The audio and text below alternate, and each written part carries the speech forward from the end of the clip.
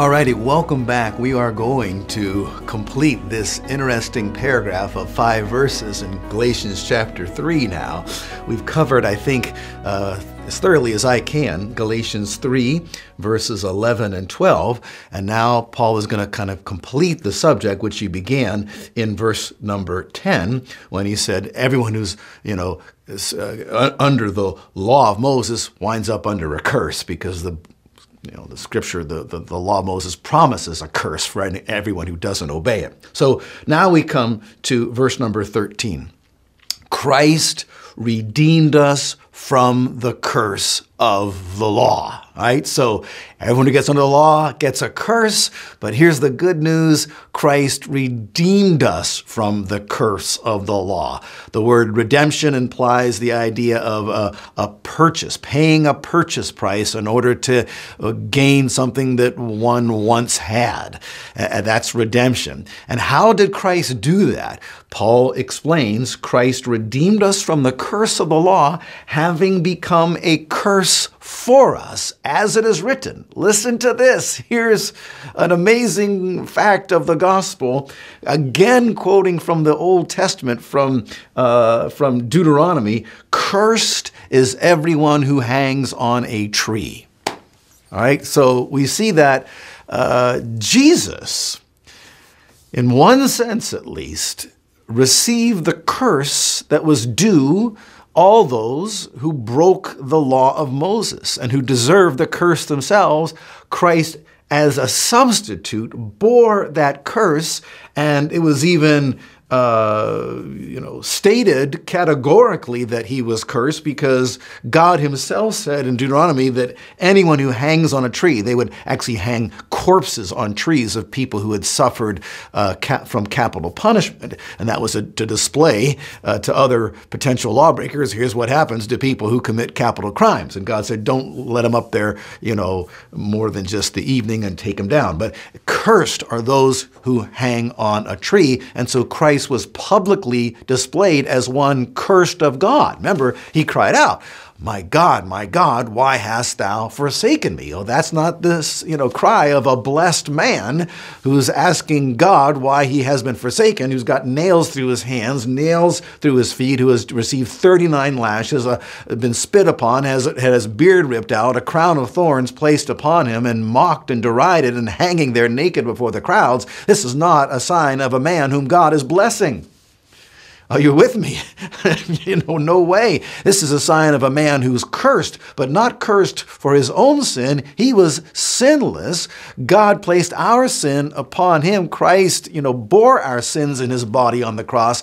He, as our substitute, died there cursed of God. And so the curse of the law was poured out on Christ, so that we, and particularly as it applies in these verses to those who had broken the commandments of the law, which is all of us, not all, well, we've all broken the law of Moses, okay? Even though the law of Moses hasn't been given to all of us, the law of Moses contains all the moral and ethical laws that God has placed within everyone's conscience. So Christ has redeemed us from the curse by becoming a curse for us, all right? And now the completion of this paragraph, in order, here's the summary of what Christ accomplished, in order that in Christ, the blessing of Abraham might come to the Gentiles, so that we would receive the promise of the Spirit through faith. Now, I can't resist commenting a little bit on that regarding how it is sometimes miscommunicated. It's amazing to me that how, in particular, prosperity preachers, the guys who are always talking about money and how God wants you to be rich, can take verses like this and turn it into a prosperity verse, a money verse, when it has nothing at all to that. And they'll hone in on the blessing of Abraham. So Jesus became a curse for us in order that in Christ, the blessing of Abraham might come upon the Gentiles. And what is they said the blessing? Well, God made Abraham rich. And so there it is right there. Jesus died so you could become rich, because you could get the blessing of Abraham. You could become rich like Abraham. Well, I just want to remind you, Abraham lived in a tent all of his life. So if that's the kind of prosperity you're looking for, God bless you. All right. Yes, Abraham was rich in cattle and livestock and in silver and in gold, but pushing all that aside, this has nothing to do with the blessings, the temporal blessings that Abraham received. Okay?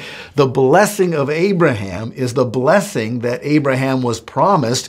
Let's read it in context. Let's go up to the beginning of this section, Galatians 3:8. The scripture, foreseeing that God would justify the Gentiles by faith, preached the gospel beforehand to Abraham, saying, here it is now, here's the blessing of Abraham. One of the first things God said to him in Genesis chapter 12, all the nations will be blessed in you. That's not just your progeny, those that issue from your loins, but all the families, all the nations, that's all the Gentile nations, those outside the lineage of Abraham, Isaac, and Jacob, Israel, all the nations will be blessed in you. That's the blessing of Abraham that, was foretold, where the gospel was forepreached, that Gentiles would be saved somehow or another, getting into Abraham.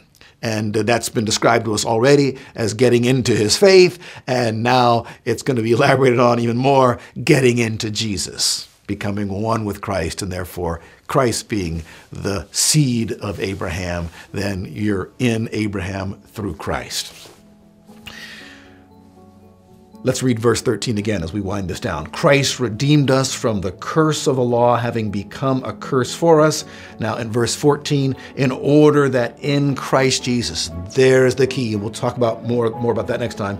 The blessing of Abraham, that is, all the nations will be blessed in you. The blessing of Abraham might come to the Gentiles. That's all the nations that God promised he would bless through Abraham. And then finally, so that we would receive the promise of the Spirit through faith. That can mean one of two things, but we're out of time, so we'll have to talk about that next time. Thanks. See you next time.